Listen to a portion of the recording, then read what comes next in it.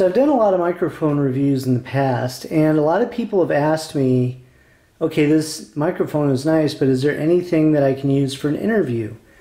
And I've never really been able to respond to it, you know, just because there isn't really a whole lot of mics out there that come in a kit like this that are dual microphone, but now there is. So this is probably one of the more cost-effective options that you can get.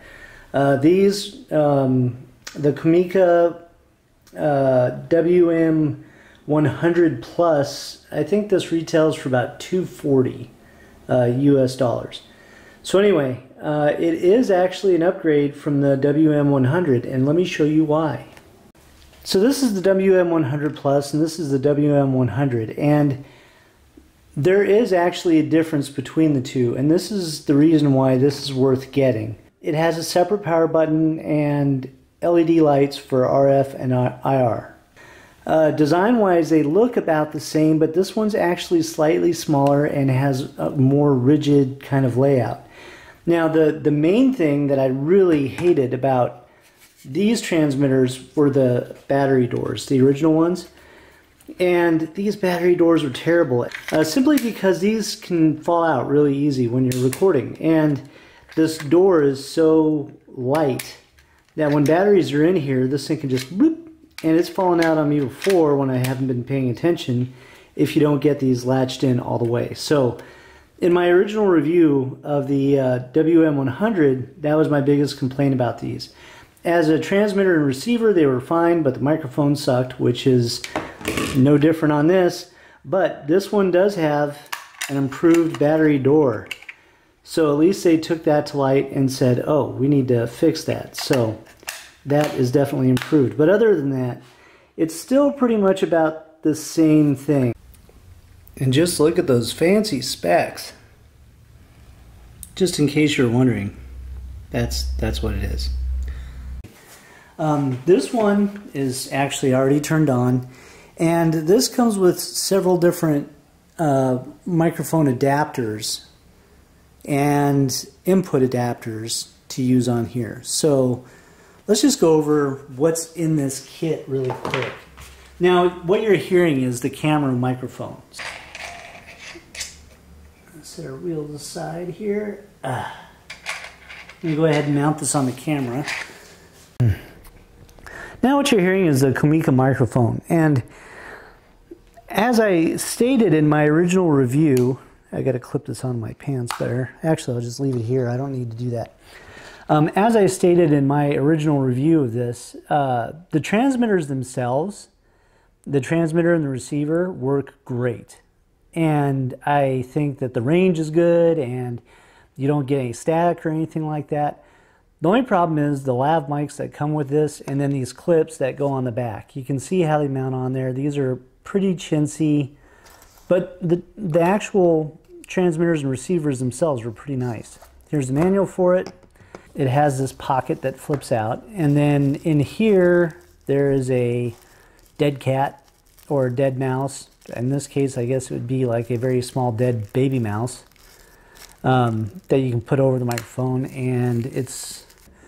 But wow, did that expand a lot when I pulled it out of the bag. But anyway, this goes on the lav, so yeah, really pretty useful as far as wind reduction there.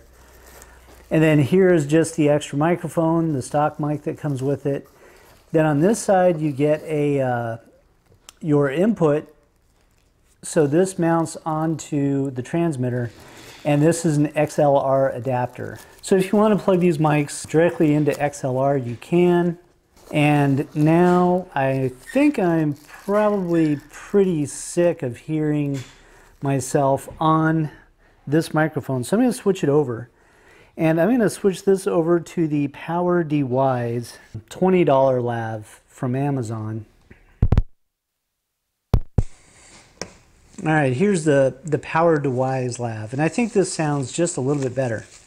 Now the last cable that we get in here, now keep in mind you get two dead mice, you get two lavs, two transmitters, one receiver, and then you get two adapters.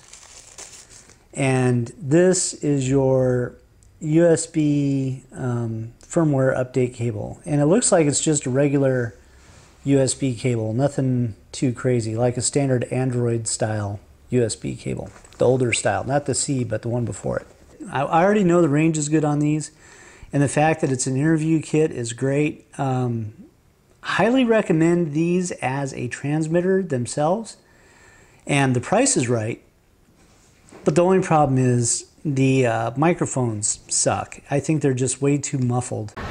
So this is the reason why you want to use a lav mic over a boom mic, is because when you get something like this behind you, this definitely makes my voice stand out in this video, even though they are way louder than me. So there you go. And they look like they're having a good time. So they're definitely down for it. Yeah, they dig it. But this is one of those situations where lav mics are definitely dominant because of stuff like that. Can I go party with them? Okay, so now all we're doing is testing out these lav mics like out in the field. So I've got Bree, my new assistant. She's wearing one and she's behind the camera, and then of course I'm wearing one right now.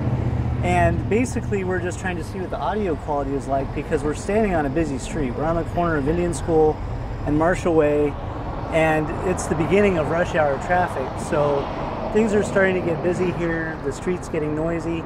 And this is where a boom mic is like the worst thing that you could possibly put on the camera, because you're picking up more ambient noise behind you.